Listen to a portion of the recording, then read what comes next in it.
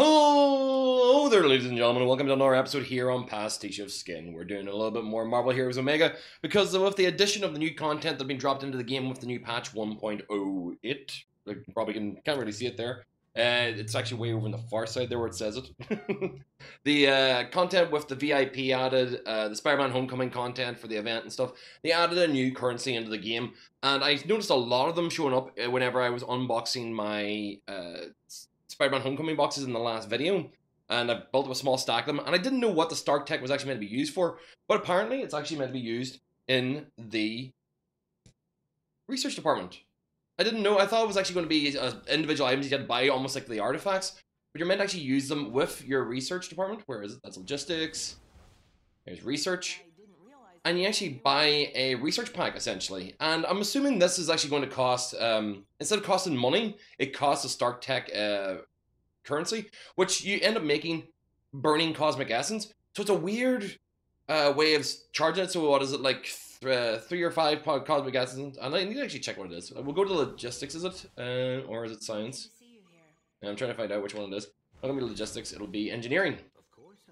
So to make StarkTech, it costs 5 cosmic fragments and 100,000 to make the StarkTech. So the way I got them through being in the box was just the fact that they have them in the box now is something that you can receive. I'm going to spend whatever I have left in StarkTech. Well, I don't know if I'll do that. If I can do 5, I'll do 5. Let's see, we got 1, 2, 3, 4,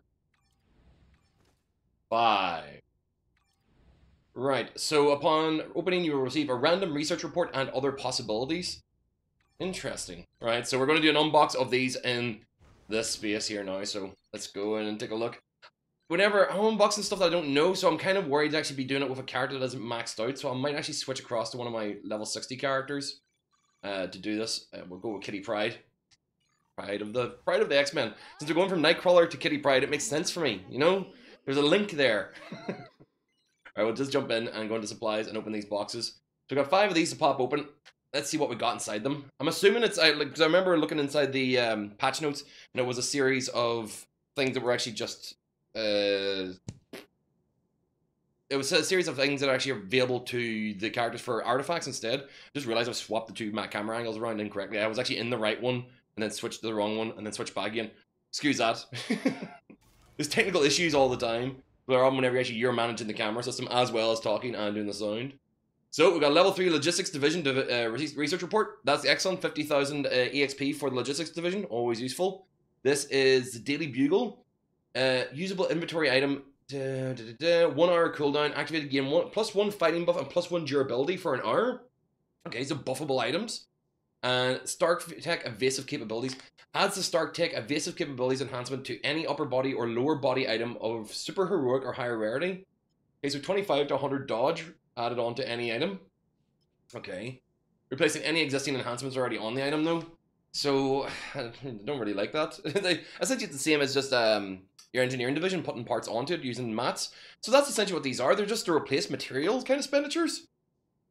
I suppose, I mean, essentially, if you're actually really on a high-end gear, you would actually want to kind of get that exactly every single time without having to go farming. So, whatever.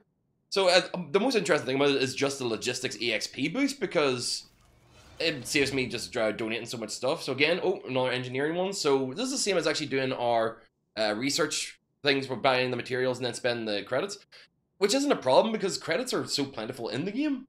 And another one of those buffs, again, for fighting and strength this time. 1-on-1 for an hour. Does it actually say Spider-Man and Electro destroying city's power supply? Whoa! StarkTech pack generator. It is 50 to 75 damage rating to energy powers. Okay. So I'm not too excited. There's nothing exciting really in the StarkTech boxes after me spending the money on these.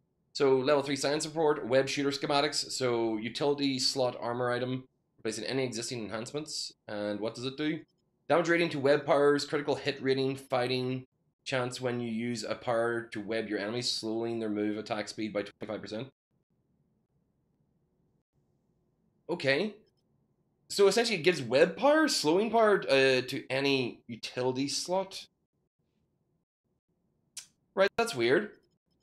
So does this apply web shooter skills to any weapon? So essentially using any power to you'll slow your attack speed of enemies by 20%. That is actually really useful. But I'm curious to know whether or not it definitely doesn't mean web powers only, it means anything. So that's actually pretty cool.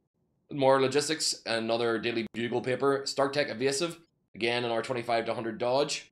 And we got one of those already. And on to our last one. Oh, are you serious? Ladies and gentlemen, we actually had a minor technical issue here. The auto update on one of the other consoles has caused the switcher to pull across to another console. Hang on, let me see if I can fix this and actually turn it off. Hang on.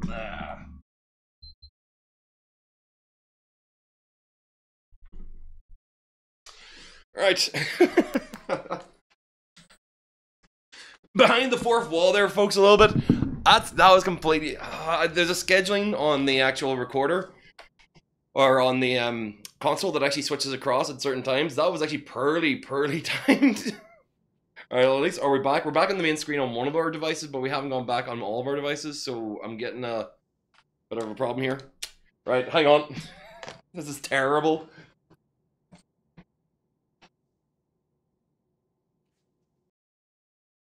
So hopefully we'll be alright now. Things will be reset and going perfectly fine. Worst case scenario, I can actually just check on my full screen here to actually see what's going on. There we go. Right, so we have level 3 logistics, another daily bugle, this time with fighting and intelligence, and a StarkTech evasive capabilities, 25 to 100 dodge. So nothing really massively interesting, except for the fact that you saw how my setup is awkwardly kind of like works on an odd occasion. Thank you very much for watching, guys. This is actually just being a look at the StarkTech. It really doesn't look like of any real value other than adding another currency that is going to get you to mill out your currency, mill out your money whenever you're actually making stuff.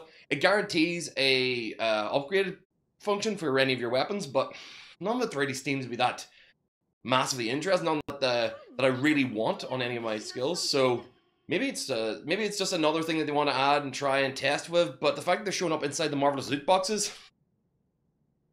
Not really cool, man.